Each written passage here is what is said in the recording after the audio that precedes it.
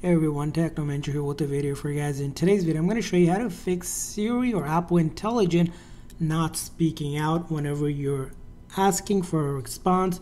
So you might notice that if you ask Siri, how's the weather in San Diego? You might see that it just gives you, it doesn't actually speak out and tell you. So in order to fix this, it's going to be really simple. You're going to go to your setting, and then you're going to go to Apple Intelligence and Siri.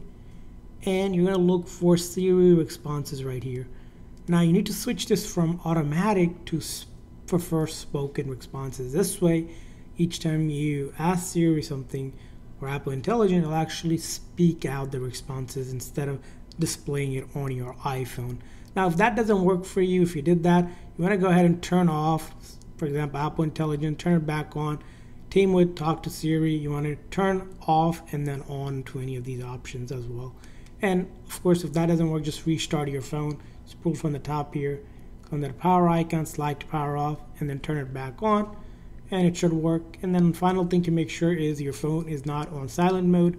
So in your settings here, you're gonna go to option 4. Let's go into sound and haptics. So we'll go to sounds and haptics here. Make sure if it's in silent mode, you see you need to turn off the silent mode.